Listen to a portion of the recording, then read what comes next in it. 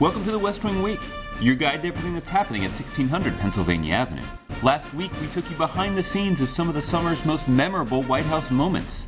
This week, we'll preview some of the exciting events on the president's schedule in the weeks to come. That's August 14th to August 20th, or a look ahead. Before we begin, we'd like to give a shout out to one of the furriest members of the First Family, Sunny. August 19th marked her second year of service as co-canine-in-chief. Sounds like a rough gig. On August 24th, the President will travel to Las Vegas to speak at the National Clean Energy Summit, an event to empower clean energy visionaries to move our country toward a more sustainable future. 3 days later, the President will commemorate the 10th anniversary of Hurricane Katrina in a visit to New Orleans. In his visit to the Gulf Coast, he plans to highlight the region's resurgence as an example of what's possible when citizens, city, and corporate leaders work together to lift up their communities. The cross-country tour continues on August 31st with the President's trip to Alaska.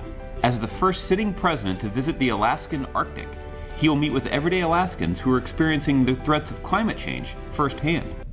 I hope you'll follow along at whitehouse.gov/Alaska.